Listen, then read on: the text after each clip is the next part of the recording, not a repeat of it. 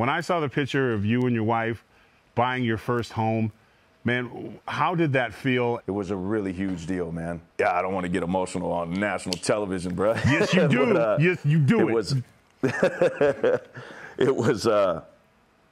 It was just a surreal moment for me, man, and to obviously share that with my best friend, you know, it was cool. You know, you realize that everything you've been through in your life, everything that you've always wanted to overcome, everything that you've pursued in your life, all the sacrifices, all the hard work. I mean, just to sign on that dotted line and to create a different life for my kids other than what I had was that meant more to me than owning the home. And they're here. They're can I hop in real quick? I can say hi. Ariel stole the show.